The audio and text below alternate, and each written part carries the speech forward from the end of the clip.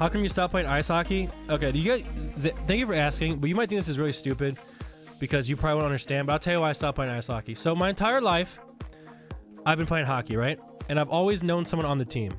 Always, right? Except for when I was younger. But then I met friends, so I always knew people, right? And as you know, ice hockey is a predominantly white sport, right? So most of the K-Konas, most of those boys, they play ice hockey, you know? And a lot of times, you know, the N-word gets thrown around in the ice hockey shit. At least when I grew up where it was. But I always had, like, friends on the team, right? And, you know, some of them were hard asses. You know, someone said some racist shit. My friend Harris, you know, to fuck him up, right? So I always had that sort of support, you know, and stuff like that. But now that I moved down to Texas, I don't have any friends here. So I'm a bit nervous and scared to actually play it. There's been times where I've played hockey and the enemy team has called me like the N-word before, and the ref heard it, and the ref kicked him out of the game and suspended him from school for 2 days. So, you know, trust me, listen, there's no debating. I'm not debating this. It is an issue. It is. There's no debate. Fuck them and play harder. Yeah, you're right. You just got to use this motivation. Actually, the last, this is a true story. You can ask anyone. So if you look at my Facebook, I have a picture of a hockey team, and we're the champions, right? We're the champions. And the reason we won the championship, so we were about 2 weeks before, we were playing against a team, right? And they were beating the shit out of us. It was like 8-3 or something. They were beating the shit out of us. And one of their players, their best player, literally had like all 8 goals, right? All 8 goals. And when you play adult leagues, there's no checking. There's no checking, right? And this guy was beating us so bad. And, you know, I got pissed about it. He was beating us. And you know what I did? I don't remember either he had the puck and I just drilled him, right? I just checked the shit out of him because he beat the fuck out of us, right? It was over. And, you know, he got up, pissed off. You know, we started fighting, right? And so we got thrown into the penalty box, both of us, you know? And what he does is, when he gets in the penalty box, you know, he's dick. No, he just starts repeatedly calling me the N-word, right?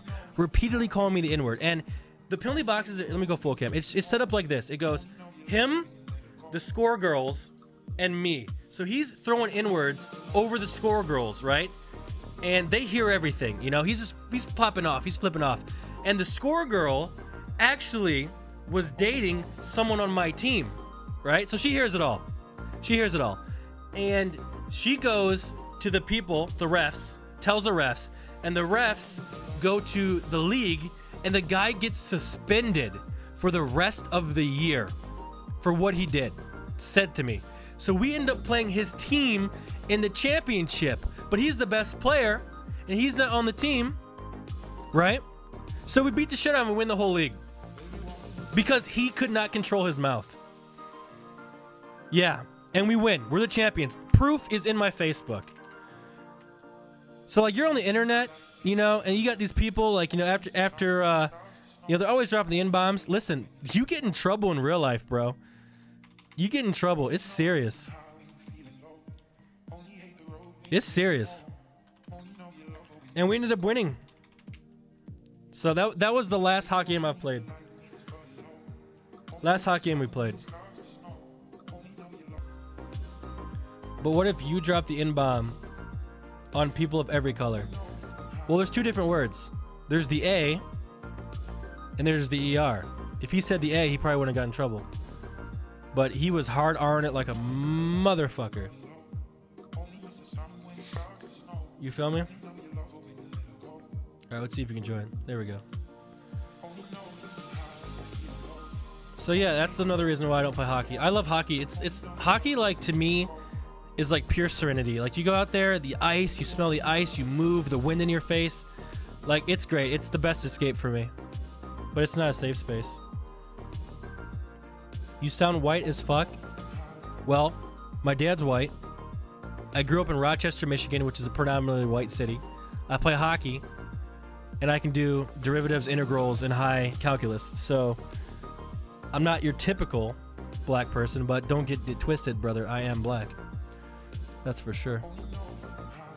Bro, you're like 1/4. Stop trying to act tough. How are you gonna tell me that? Let's do 34 dabs. You guys ready? No!